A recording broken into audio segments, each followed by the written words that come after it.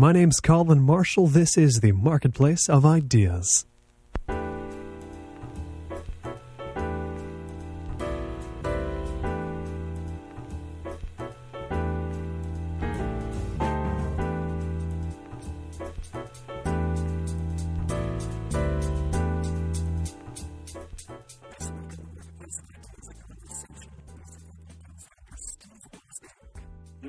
Thinking a different way, thinking out of the box. You know, you can make up jokes. That's the element of creativity that I really like. I look at so many comedians walk around and make jokes out of their head so fast, and I think, oh my gosh, if they knew technology, they would just come up with, instant, wild ideas that actually work and are a lot cheaper. Join us for the Marketplace of Ideas live in Los Angeles on Saturday, March 29th at Dutton's Brentwood Bookstore. Come bid Dutton's farewell as we record a conversation with Mark Sarvis, founding blogger of The Elegant Variation and author of the upcoming novel Harry Revised. Starts at noon on Saturday, March 29th at Dutton's Brentwood Bookstore. It's at 11975 San Vicente Boulevard in Los Angeles, California. Listen to any Marketplace of Ideas interview anytime on our online archive on the website colinmarshallradio.com or download them from iTunes. Open up iTunes and search for the Marketplace of Ideas. And there you can also subscribe and get it every single week automatically. A lot of artists, it's like, it's something, it's music that you got to touch and feel, you know what I'm saying?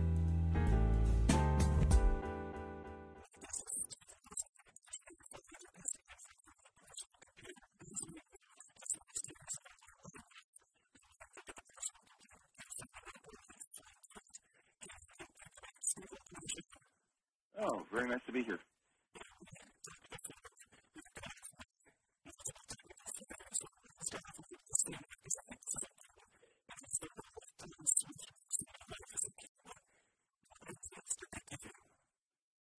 You're young and you're reading these stories, you're watching movies, you're imagining yourself, someday. And a lot of the boys and girls back then were buying a couple other series of books that were coming out on regular weekly schedules, but me and my electronic kid friends in the neighborhood were buying Tom Swift books and reading them, and he was an engineer. He'd go into the laboratory and work alone and, build all these contraptions and come out and save the world. He's an engineer. He owned his own company, and basically it was that whole idea that, you can design things, you can build things, and you can solve the problems of the world.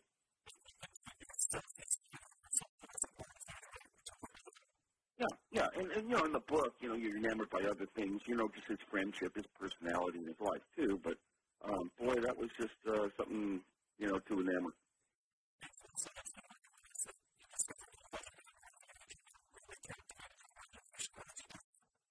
It was just an accidental discovery of a journal in a hallway closet, articles on computers that nobody would read except an engineer that had been in the business for a long time, or maybe some graduate students in research somewhere.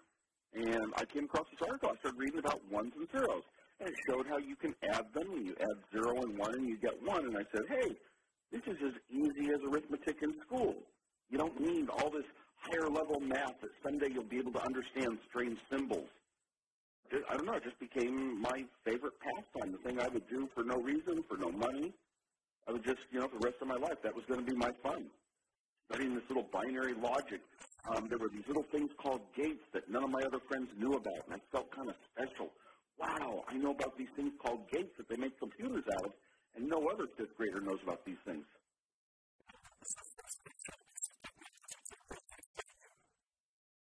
Ooh, to excite me. That's difficult to say because you go back, when you're very young, just a little transistor radio, or my dad would take me to his office. I think that was it. And I saw him work one weekend, and he was just, putting all sorts of parts together and working. I didn't know what he was doing, and then he brought little pictures onto a screen, an oscilloscope, I realize now, and would take photographs of it, and he was basically getting a project done for his boss.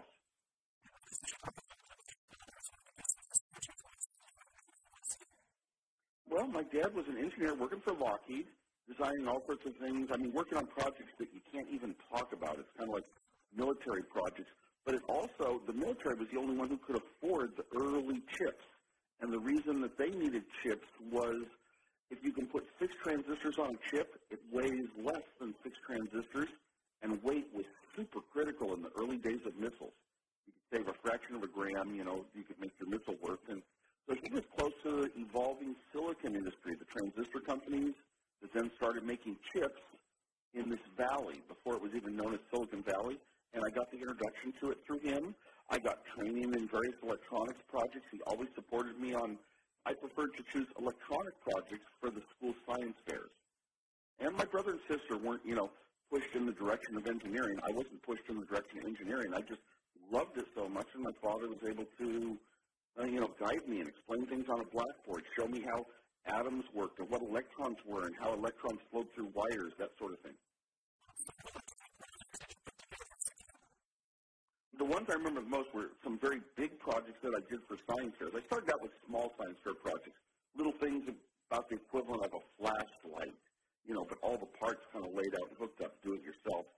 And then I moved up to, I think my first big project was a big display of an atom showing 92 electron positions, all with lights, and then there were 92 switches, and you could turn the switch for carbon, and the lights, and the 6 lights would turn on, showing you which electron bands were used for carbon. And it was a huge project because it involved hundreds of parts, relays, switches, wires, the learning I had to do. It was not a small, typical, 4th grade, 5th grade type project. By 6th grade, I built a tic-tac-toe computer, which had hundreds of transistors, and every transistor was what's called a logic gate, implementing one rule of tic-tac-toe. The rule might be, if there's an X in this corner and an X in that corner, and the space in between is free, take it.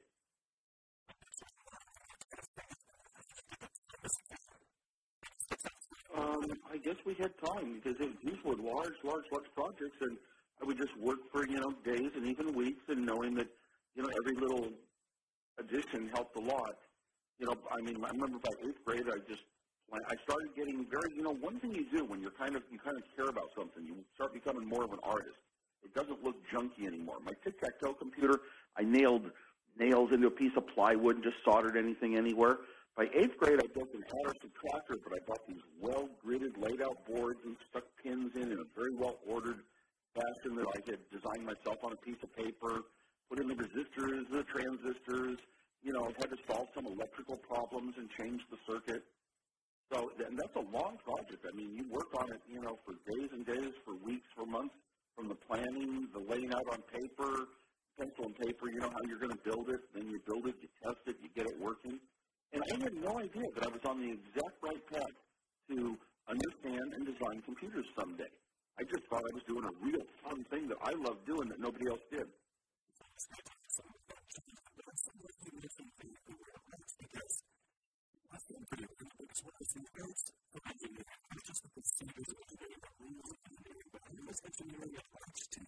For those that becomes an art, they tend to seek, like almost if there were 100 different ways you could write a certain little program, there's kind of 1 or 2 ways that are so outstanding that anybody who is really an expert could look at these and say, yes, for reasons of straightness and clarity and just a very few steps getting the job done, this is the more better, correct approach.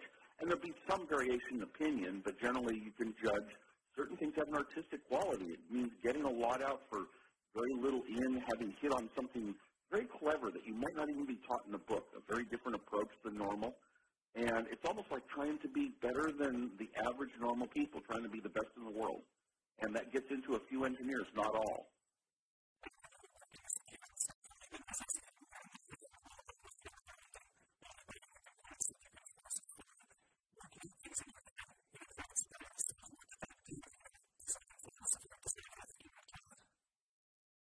I designed, well, especially when I was young, I started designing computers on paper. I could never afford the parts for it. But you know what? I played a game, and my game was, how can I design the same computer? Maybe it's a computer made by Hewlett-Packard. Maybe it's a computer made by Varian Corporation. How can I redesign it in another weekend but use fewer parts than I did last weekend? So I got in this little game, and it was just odd. It was just trying to beat myself, compete with myself.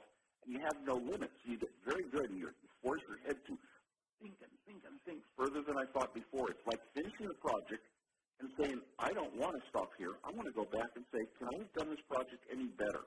Could I have saved some parts could I have done something that works a little better or cost less money, and then hunt and hunt and hunt, maybe for weeks in the back of your mind, and come up with a new, better solution.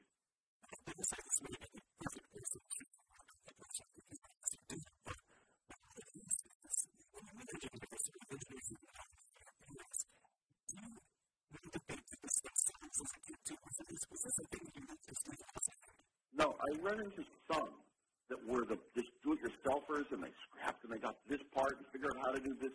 They just have a curiosity of how can I combine parts to do stuff that doesn't have any money value when they're young, building these little kits. But it's like interesting. It puts them in a different category than other people, and I was one of those. Just, I don't know, we feel like this is our thing in life that we're good at. And we're usually not, in the social, group, the high-level social group at school. We spend our time doing other things.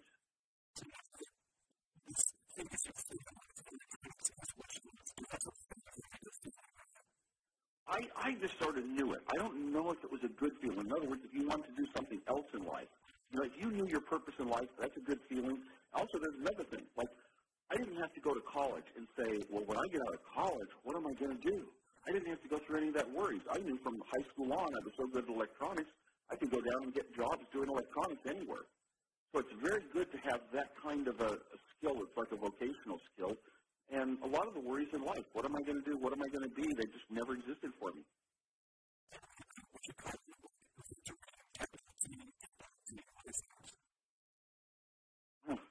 The dream. I got to go back and remember exactly how the book is written. Well, I don't know about that. I mean, I used to design computers when I could never afford a single part. So I was on pencils and papers in high school in my bedroom. And I told my dad, someday I'm going to have a computer. And I said, it's going to be enough of a computer I can write a program, a 4K Data General Nova. And he said, well, it costs as much as a house.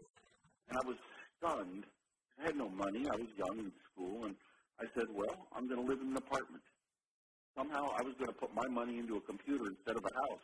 I wanted my own someday. I was skilled. I knew how to use these devices. And even if I didn't have a job or I could make any money at it, I just wanted my own computer because I got that much enjoyment out of writing programs.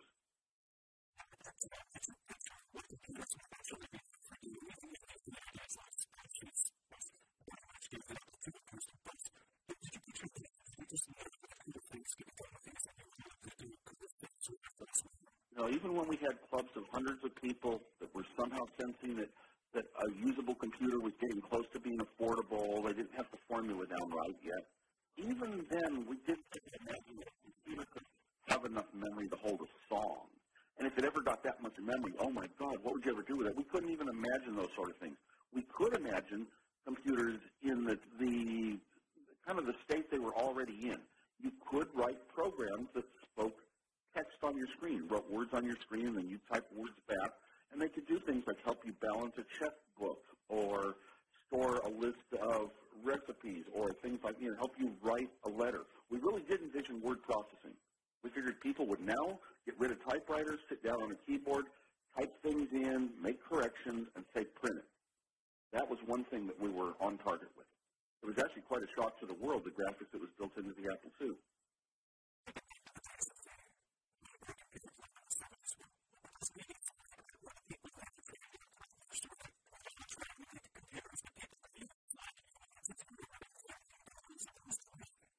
The Homebrew Computer Club came about less from being a bunch of technical people around wanting a place for their technical activities, and probably more from those who were, advanced kind of social thinkers, thinking about a world and how it's going to change and how people are going to live in the future, and technology was a key part of that. So they very much, these sort of academics coming out of the Stanford area and the Berkeley area very much respected technology as being the key to how people were going to communicate better, educate better, and get work done, better than the big mainframes in the companies. And we just took it on as like, this is our little revolution where we're saying that we little small guys with our small computer are going to be more powerful than, the big guys with their multi-million-dollar computers. The big companies were saying, nah, it was going to be a tiny little business. They weren't interested, companies like Digital Equipment Corporation.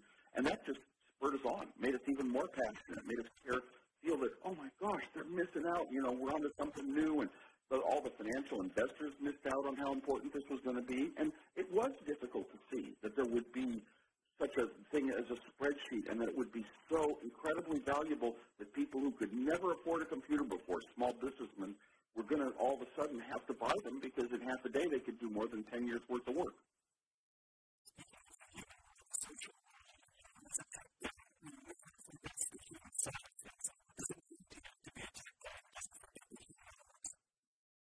Well, if you're ever going to put what's more important, the human or the technology, we all want to say the human is more important. But a lot of times engineers just, I can get this done, I can do this, I can do that, I can do that. And then they stop once they've achieved something and not said, how could I do it in a way that works better for a human, a way that's more understandable, a way that's more like how humans do things in their real life. I mean, just a simple example is the shape of an Apple mouse being like a stone that feels nice in a creek, or the calling the screen of a television set a desktop, because everybody is familiar with the concept of what a desktop is. Finding these little human metaphors that help us do things our way instead of us having to adapt to do it the technology way.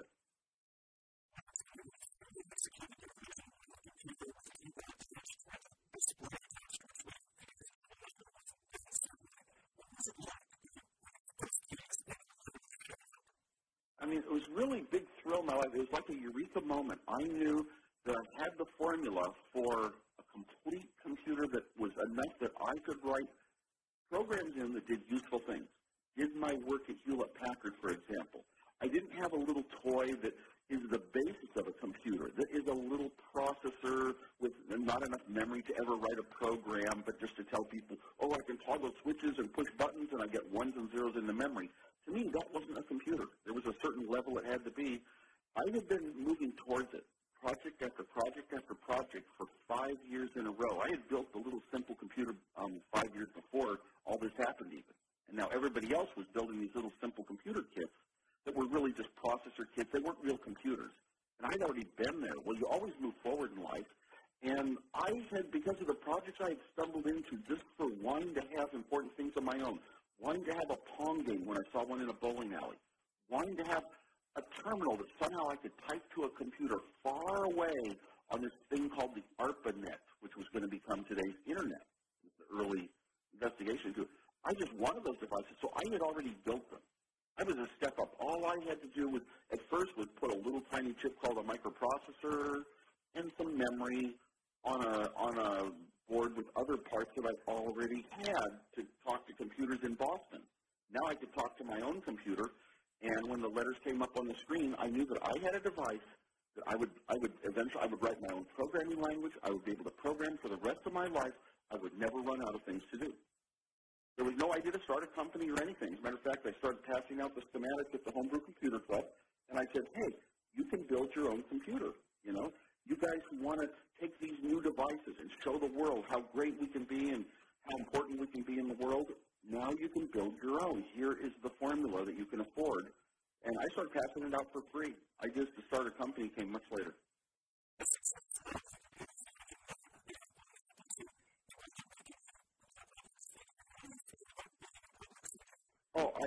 I truly hate it. I mean, I'm really the sort of person who just wanted the most quiet, simple life, to be writing neat programs and developing neat hardware and talk to technical people my whole life. And no, never, ever. I was shy. I don't want to be. I would just rather be out of the public view. But then again, I also have, unfortunately, life philosophies that I had when I was 20 years old. To be accessible, not to hide, to have things like listed phone numbers. And it bogs me down a lot.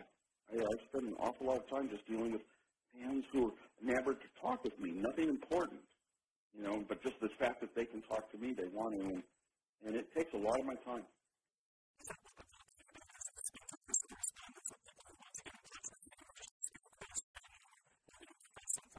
The book of some days. I have light days too, light days and heavy days, but sometimes it's like the entire day. People start asking questions. Email, it really killed me. Until email, I was okay. And then email came along, and boy, everybody can get a hold of everybody in the world, and I'm easy to get a hold of them. Reading emails, it doesn't take too long, but answering, when I have to sit down and type answers and think about them, Yeah, that just bogs me. So I always have a huge list of ones that are critical. I've got to answer them, and the list grows to, 20 or 30 or 40, sometimes 80 of those backed up. And, that is a bother in my life.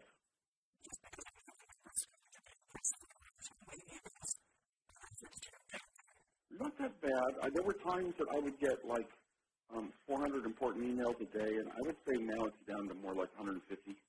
Handleable, but it depends how many of them need thinking and responses. Now, that's besides my spam. I have an online spam filter where you have to be approved to get your mail through to me, and it traps all my spam. It traps probably 2,000 a day. And I actually go back and check them all, just in case there's one from a real person or one from a company where I ordered a product. But I have this real tricky thing where I don't use my normal email address when I order stuff online. I have a separate email address I use for that, and if it ever starts getting too much spam, I'll move to a different email address. No. When we first started, the internet was just open. It was free. People that wanted to share ideas could share ideas, and it wasn't even very commercial at first. The first couple of years of the internet, when that came on, it was just it's really unfortunate because everyone hates spam, yet there's no way that we'll ever stop it, and the laws will never be against it.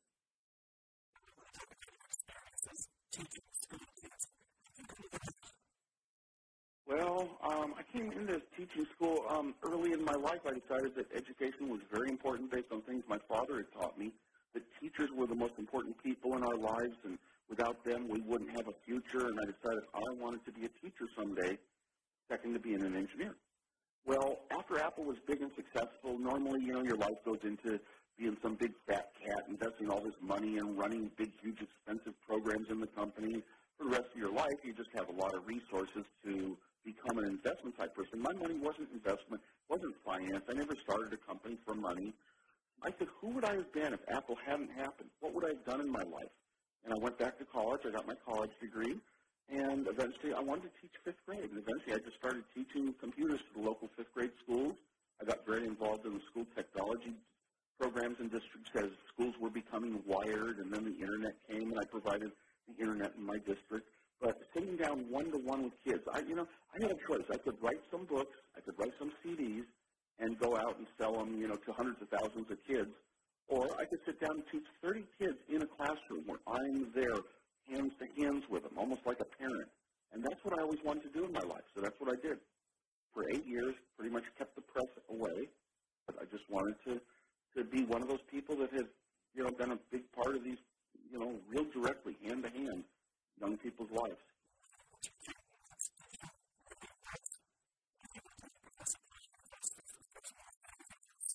Well, I didn't want to teach them to become technical nerds like myself because the world isn't set up where it needs everybody to have technical skills. I mean, there's no one thing, even the things we learn in like mathematics, there's no need that everyone has to be able to calculate where two canoes are going to meet on a river. It's just, very little do you use that sort of math in life, even if you are an engineer. So I decided, here's what I'll do. It was based upon a kind of an Apple Teacher of the Year that I had met and become friends with. What she did was she used her Apple II computer in the class for any normal classroom subject. How can you use the computer to display timelines and charts and graphs and even just word processing documents with pictures in them? So I said, I'll take the normal school subjects, the things the kids are learning here at the local public school, and I'll just show them how they can use a computer to make their homework look exceptional, to do a little bit better job, to show things, in graphs or use a spreadsheet sometimes. So number one goal was, how do you make your homework look good? I taught for 200 hours a year. 200 hours. The kids enjoyed it. We put a lot of fun into the computer, which is easy to do. In order to learn how to use a computer well, you also have to learn how to maintain and keep your own computer running, solve problems, understand what's going on inside, understanding networks. Communication of the world. We had AOL back then. AOL was Macintosh only.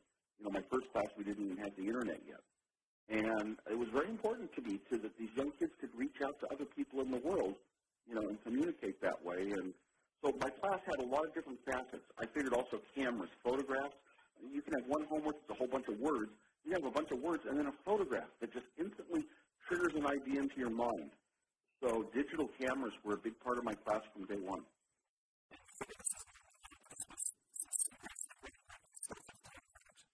A lot of it was, yeah, like the cameras. The first cameras that came out were only for television sets. The boards that I had to buy the kids to read in a TV picture cost more than the computer. And then, yeah, but then that also enabled us to move ahead and even do videos in my classes from the first class on. And that was always a big part of my class, how to, make your own videos.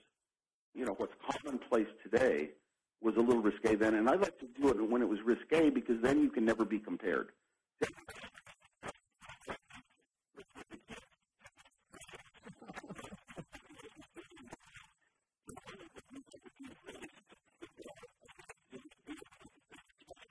I think that's an excellent strategy.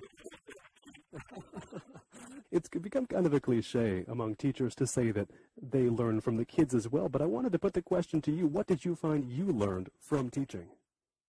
When I started I learned that I could be a teacher. I could easily relate to the kids, and it really comes a lot from patience and care and the same things as we're okay.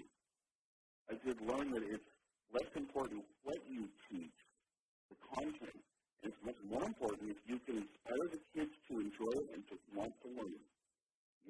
If it's something about history and they can get excited and think about, what it might have really been like. Well, you've got a lot. You've gone so far because if a kid wants to learn, they're going to learn just by paying attention more in class, out of class, finding other materials. So I was just tried to make whatever we're doing had to have an element of, interest. We're doing interesting things we love to do. If we're learning programming, I'm not going to have them write some boring financial programs. No, we wrote programs that played, games with colored pieces. I guess you might say I did learn that something that is fun for kids can be fun for adults too. What I like to do next is philanthropy. How did you come into philanthropy? Give it a idea. I was never attached to, the great wealth I got from Apple.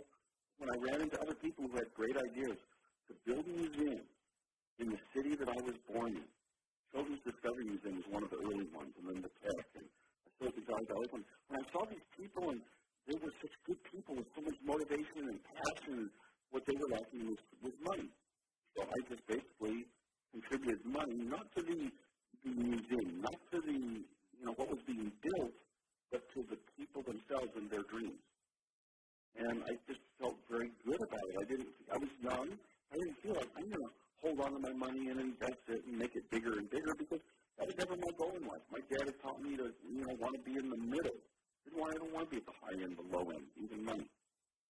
How much of that was it for you these days? How much effort do you put into making people just the person you can use? I don't put a lot of effort in because a lot of my time goes into just other things, that are on my calendar or that I get involved with and boards that I'm on for tech companies and things like this. But I go out once in a while. Somebody will email me and I have an idea. Yeah, I'll make a lunch. We'll sit down, listen to their ideas. I'll give them encouragement, tell them, what direction they might consider going in. I'd love to see young people like Steve and I were back when we started Apple, trying to start something on their own. What technology is what ideas in the public sphere really impressive to us? Well, big ones, it's almost hard to say because you can't say something that's already here.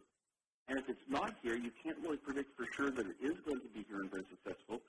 So I hear about some new battery technologies that have a promise of maybe a battery that goes 10 times as far as today's lithium. But then they don't know if it can really be manufactured. In other words, a new technology doesn't necessarily come to fruition. If it costs more to build than it's worth, it just dies away. I love some of the technologies with foldable, bendable displays, very inexpensive to make, organic LED displays, and I'm thinking, gosh, someday you could have clothing that is just a lit-up display, and you push a button to decide what your clothing looks like. Or you could have a globe, and the globe is a glowing display of Google Earth, where you can tap and zoom in on things. So many of these technologies, a lot of them, especially in the nanotechnology area where we're manipulating individual atoms and molecules, and putting together new materials that have specialized properties, what those could lead to. There are an awful lot of great promises, but it's very difficult to predict which ones are really going to make it. Because I would relate to that much better than this 2D screen for maps. I'm tired of scrolling maps around, and always feeling I have a trouble getting the view. I mean, we're getting better at it. Even Google Maps has gotten so much better at, quickly zooming and, scrolling it around. But I used to deal with big, large atlases on paper, and I could very often say, this is the route that I'm going to understand it a lot better than the understanding I get from today's mapping systems on computers and GPS devices. Now, we're almost out of time, but I want to ask you one more thing, something that I suspect is quite important to you. What is the value of humor and jokes in life? Well, to me, humor is very much the same element as creativity, where you're kind of thinking along a different path, and then a punchline comes and says, oh my gosh, it had a different meaning, like it really had a different meaning that made sense in some way. And that's what creativity is. When you're trying to think of a new idea, a new way to live, or a new way to build a product, or a new product that didn't exist before, that gives us an alternative way to watch television or something, you have to think differently and then come out and you have to sit down and start designing something. But in the end, it has to converge back on a useful, task, things that people want before you're going to be acknowledged as being creative. You have to, have something useful for so many people. You sell a lot of them, and then you get noted as being creative. But it's very much like humor. Humor is just thinking a different way, thinking out of the box. If you can make up jokes, that's the element of creativity that I really like. I look at so many comedians that can walk around and make jokes out of their heads so fast, and I think, oh my gosh, if they knew technology, they would just come up with, just wild ideas that actually work and are a lot cheaper. That's fascinating. That sudden change of perspective, unexpected change of perspective being found with both creativity and humor. Absolutely. And not only that, humor, when you're working very hard in technology and you're working on these projects that go all night long, you can't go home because you're close to the solution. You're close to getting something done. We work late hours, we engineers, and we have lots of, cokes and snacks, and it's not a great lifestyle, but you got to have something for release. You got to have some friends that you can tell a joke to. You got to be able to go out and laugh at things, have your own little inside jokes and your own special little ways you live, a certain restaurant you all like to go to. It's a very huge part of life for the engineer that works site.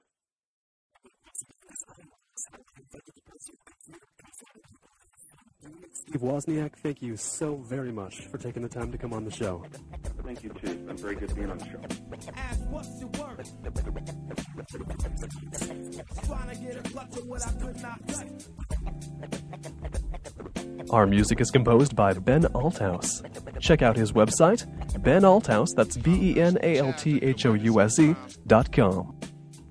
For more information and our online show archive, visit colinmarshallradio.com.